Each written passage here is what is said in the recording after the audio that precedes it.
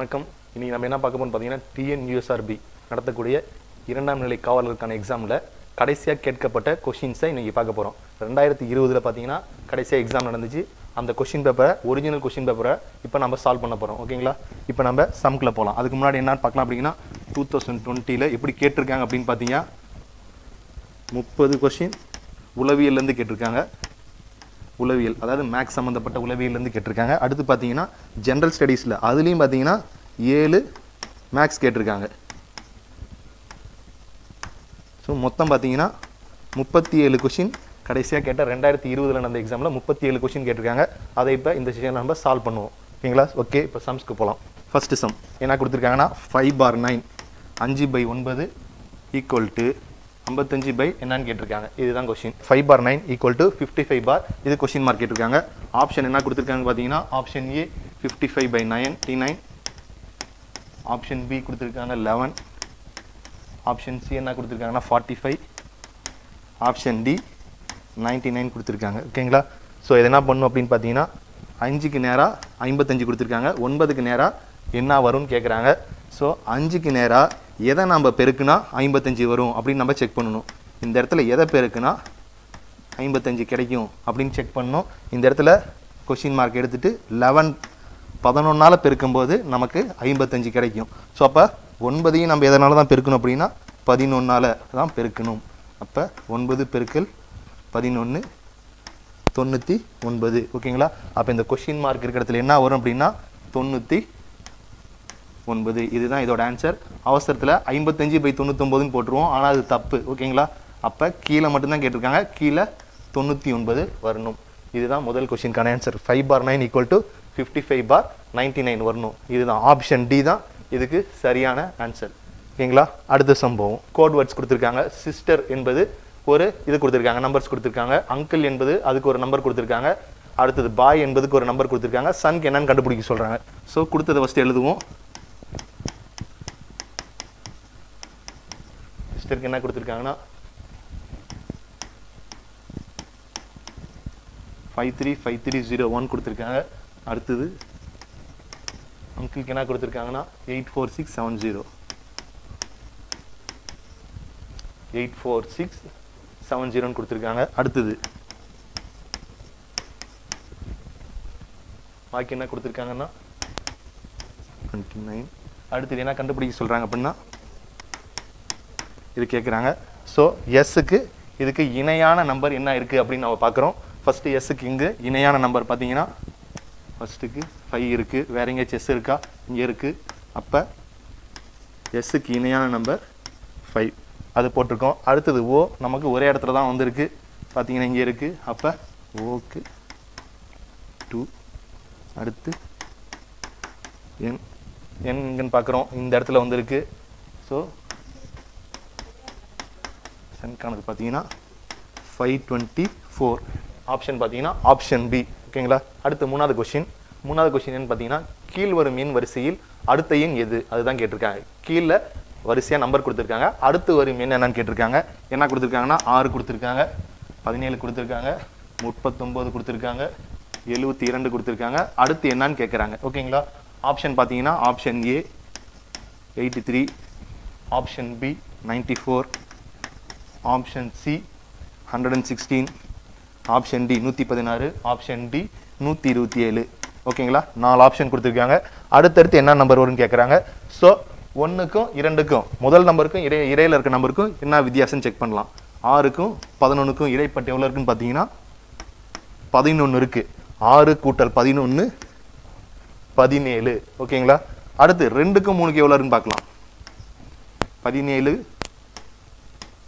22 இருக்கு. ஓகேங்களா? அப்போ 17 கூட்டல் 22 39 வருது.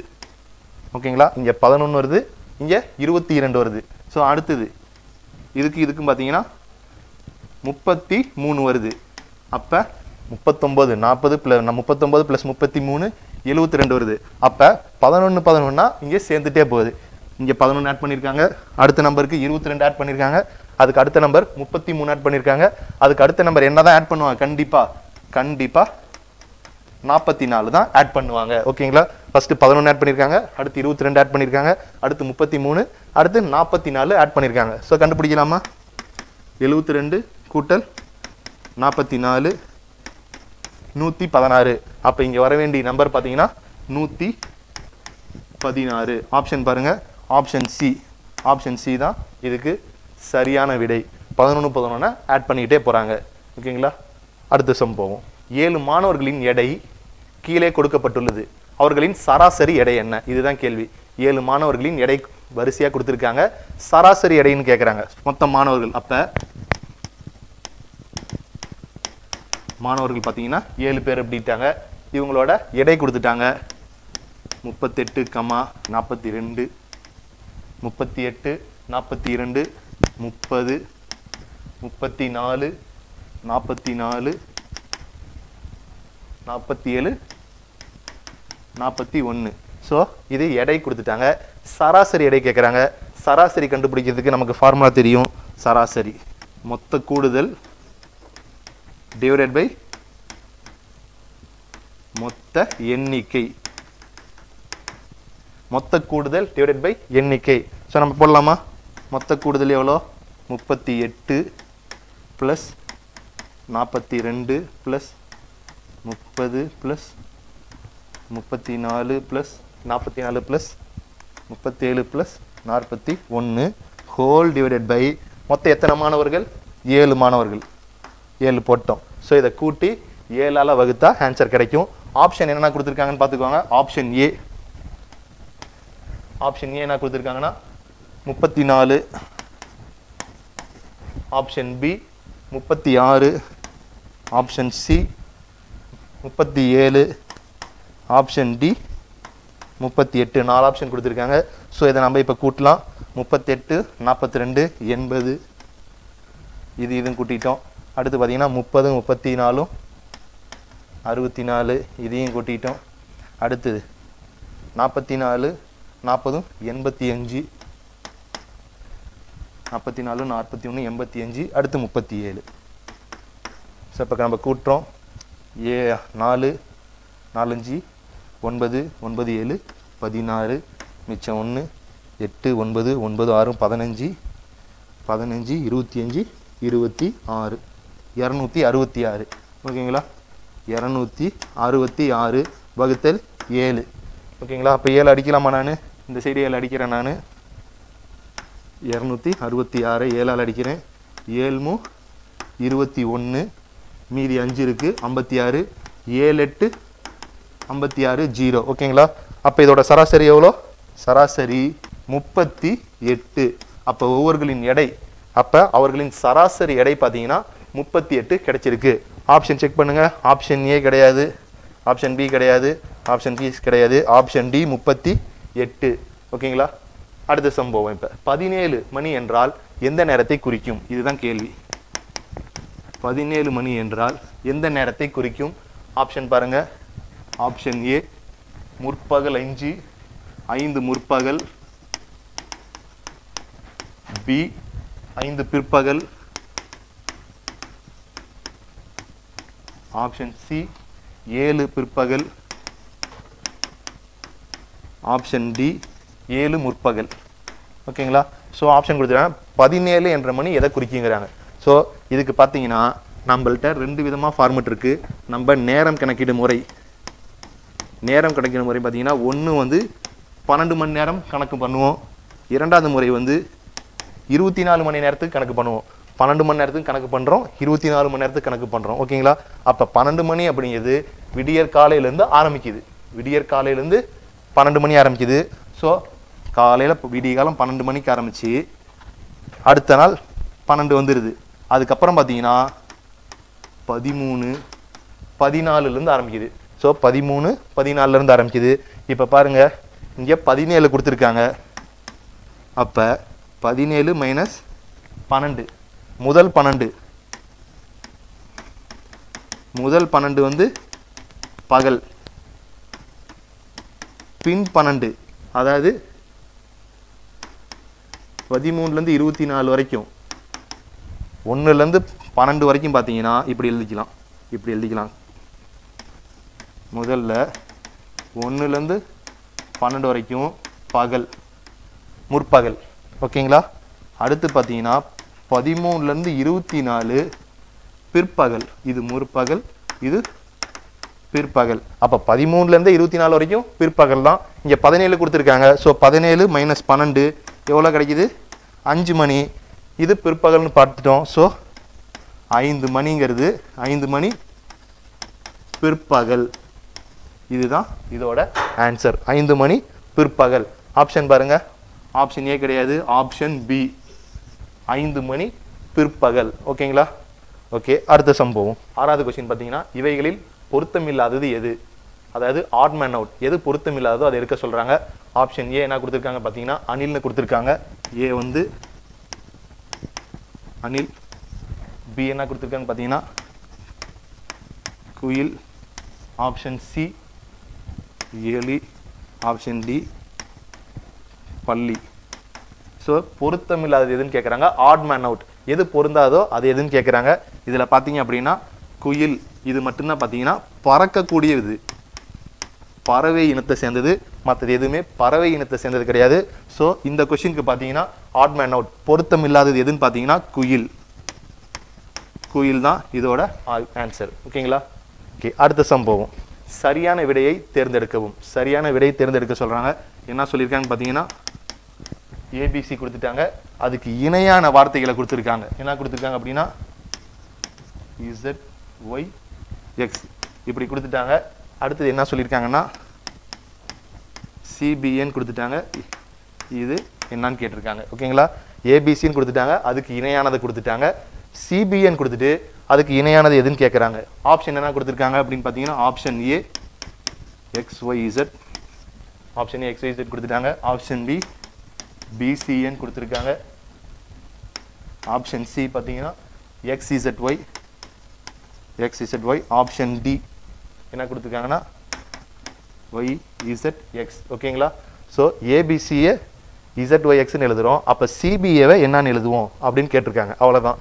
இப்போ நம்ம எடுத்து எழுதுவோம். ஏவை என்னன்னு எழுதுகிறோம்? இசட்னு எழுதுகிறோம். ஓகேங்களா? அப்போ பி என்னன்னு எழுதுகிறோம்? ஒய்ன்னு எழுதுகிறோம். சியை பார்த்தீங்கன்னா எக்ஸ்ன்னு எழுதுகிறோம். ஓகேங்களா? அப்போ சி என்னன்னு எழுதலாம்? ஃபஸ்ட்டு எக்ஸ்ன்னு எழுதுவோம். அடுத்து பியை ஒய்ன்னு எழுதுவோம். ஏவை இசட்னு எழுதுவோம். ஓகேங்களா? அப்போ சி என்னன்னு எழுதுவோம்? எக்ஸ்ன்னு எழுதுவோம். இதை பாருங்க, இது ஓகேங்களா? அப்போ எக்ஸ் சி பி ஏ என்னன்னு எழுதலாம் அப்படின்னு பார்த்தீங்கன்னா எக்ஸ் ஒய் இசட். ஓகேங்களா? இதுதான் இதுக்கான சரியான விடை. அப்போ ஆப்ஷன் பாருங்க XYZ. Option A. மீது எல்லாம் தவறான விடை. XYZ தான். சிபிஏவை XYZன்னு எழுதலாம். ஓகேங்களா? அடுத்த சம்பவம். முருகன் சம மதிப்பெண்ணுடைய கேள்விகள் கொண்ட தேர்வு எழுதினான்.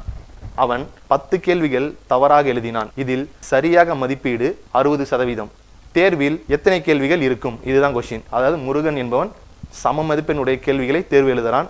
இதில் பார்த்தீங்கன்னா 10 கேள்விகள் தவறாக எழுதினான். இதில் ஹிண்ட் நாம் எழுதிக்கலாம். 10 கேள்வி பார்த்தீங்கன்னா தவறானது அப்படின்னு கொடுத்துட்டாங்க.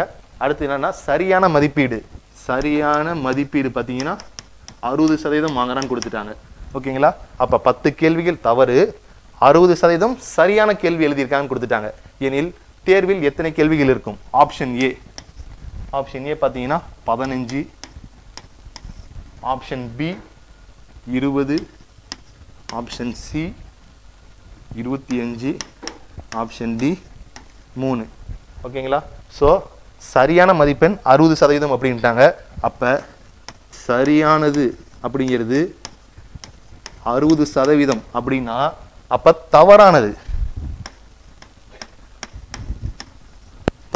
எவ்வளோன்னு பார்த்தீங்கன்னா 40%. ஓகேங்களா? இந்த இடம் தான் புரிஞ்சுக்கணும். சரியானது 60% அப்படின்னா தவறானது 40%. ஓகேங்களா? அப்போ தவறானது 40%. அந்த 40% தான் 10 கேள்வி. அந்த 40% 10 கேள்வி.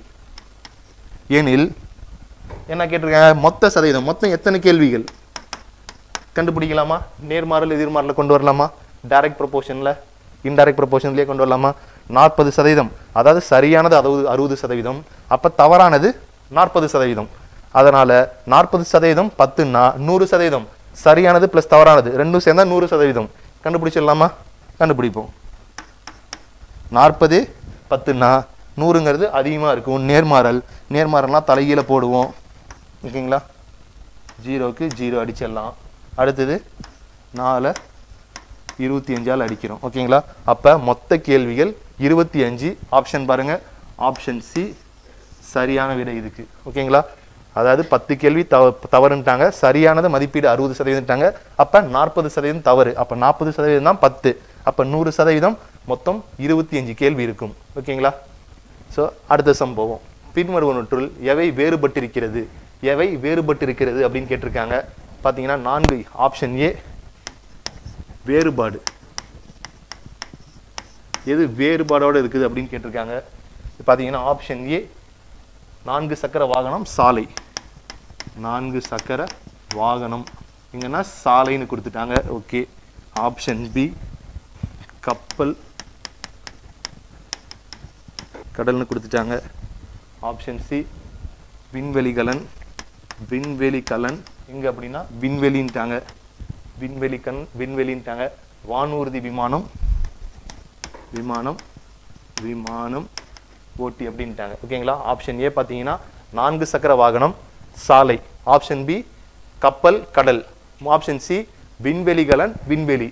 டி பார்த்தீங்கன்னா வானூர்தி விமானம் ஓட்டி. ஓகேங்களா? வானூர்தி விமானம் அதை வாட் எவர்னு கொடுத்துட்டாங்க. இதுதான் கொடுத்துருக்காங்க. இப்போ பார்த்தீங்கன்னா ஃபர்ஸ்ட் ஆப்ஷனில் 4 சக்கர வாகனம் எங்கே போகும்னா சாலையில் போகும். ஓகேங்களா? 4 சக்கர வாகனம் சாலையில் போகுது. இது சரியா இருக்கு. ஓகே. அடுத்தது பார்த்தீங்கன்னா கப்பல் கடலில் போகுது. அதுவும் சரியா இருக்கு. மேலேயும் கீழேயும் சரியா இருக்கு. 3வது ஆப்ஷன் பாருங்க, விண்வெளி கலன் எங்கே இருக்கும் அப்படின்னா விண்வெளியில் இருக்கும். அதுவும் சரியா இருக்கு. 4வது ஆப்ஷன் பார்த்தீங்கன்னா வானூர்தி விமானம் அப்படிங்கிறது விமான ஓட்டியை பற்றி கொடுத்துருக்காங்க. ஸோ இது தவறானது. அப்போ இதுக்கு ஆப்ஷன் டி தான் தவறானது. ஓகேங்களா? தவறானது இல்லை, வேறுபட்டு இருக்கு. இது 3 ஒரே சம்மந்தப்பட்டு இருக்கு. இது 1 மட்டும் வேறுபட்டு இருக்கு. ஓகேங்களா? ஓகே. அடுத்த சம் போவோம். ஒரு குறிப்பிட்ட குறியீட்டில் 2 என்பது P ஆகவும், 3 என்பது N ஆகவும், 9 என்பது Q ஆகவும், 5 என்பது R ஆகவும், 4 என்பது A ஆகவும் மற்றும் 6 என்பது B ஆகவும் இருக்க இதை கொடுத்துருக்காங்க. ஸோ குறியீடு கொடுத்துருக்காங்க, எண்களின் குறியீடு கொடுத்துருக்காங்க. அதை வச்சு நம்ம எழுதிக்குவோம். என்னன்னா ஃபர்ஸ்ட் 2 என்பது P, 2 வந்து Pன்னு சொல்லிட்டாங்க. அடுத்து என்னன்னா 3 என்பது N அப்படின்ட்டாங்க. 9 என்பது Q, 9 வந்து Qன்ட்டாங்க. 5 என்பது R, 5 என்பது R அப்படின்ட்டாங்க. 4 என்பது ஏன்னு கொடுத்துருக்காங்க. 6 என்பது B, 6 என்பது Bன்னு சொல்லிட்டாங்க. ஓகேங்களா? 6 என்பது B ஆக இருக்க அப்ப 5 9 9 4 2 3 என்னன்னு கேட்டிருக்காங்க. 599 423 என்னன்னு கேட்டிருக்காங்க. ஸோ நம்ம இப்போ எடுத்து எழுதலாம். ஃபர்ஸ்ட் 5ன்ட்டாங்க. 5க்கு என்ன எழுதலாம்? 5க்கு R எழுதிக்கலாம். அடுத்தது 2வது நம்பர் 9 அப்படின்ட்டாங்க. So Q. 3வது 9ன்ட்டாங்க. இது 9, 3வது 9 Q. 4வது பார்த்தீங்கன்னா 4ன்ட்டாங்க. 4க்கு வந்து A, RQQA. அடுத்தது 2க்கு என்னன்னா P, 3க்கு என்ன அப்படின்னா N. ஓகேங்களா? ஸோ இப்போ நம்ம கிடைச்சிருச்சு RQQAPN. ஓகேங்களா? ஆப்ஷன் ஏ பாருங்க. ஆப்ஷன் ஏ என்ன சொல்றாங்க அப்படின்னா EIIDBC இருக்கு, அது தப்பு. EIIDBC இருக்கு, இது ஆர்னு ஆரம்பிக்குது, தப்பு. ஆப்ஷன் பி பார்த்தீங்கன்னா RQPன்னு சொல்லியிருக்காங்க. ஸோ RQPன்னு வந்துருச்சு 3வது வார்த்தை. ஸோ அதுவும் தப்பு. 3வது எழுத்து Pன்னு வந்துருச்சு. ஆப்ஷன் சி என்ன கொடுத்துருக்காங்கன்னு பார்த்தீங்கன்னா ஈன்னு ஆரம்பிக்குது. ஸோ ஆப்ஷன் சியும் தப்பு. ஆப்ஷன் டி பார்த்தீங்கன்னா RQQAPN இருக்கு. ஸோ ஆப்ஷன் டி தான் சரியானது. ஓகேங்களா? இதுதான் ஆப்ஷன் டி. ஆப்ஷன் டி தான் இதுக்கு சரியானது. ஒரு நம்பர்ஸ் கொடுத்துருக்காங்க, நம்பர்ஸ்க்கு தகுந்த லெட்டர்ஸ் கொடுத்துருக்காங்க. அதை நாம மேட்ச் பண்ண சொல்றாங்க ஒரு நம்பர் கொடுத்து. ஓகேங்களா? ஸோ இதுதான் இந்த சம். அடுத்த சம் போவோம். அடுத்த சம் பார்த்தீங்கன்னா டயக்ராம் கொடுத்துருக்காங்க. விடுபட்ட மிஸ்ஸிங் ஃபிகர் இதுதான் கேட்குறாங்க. விடுபட்ட வரைபடம் என்ன அப்படின்னு கேட்குறாங்க. ஓகேங்களா? விடுபட்ட வரைபடம் பார்த்தீங்களா?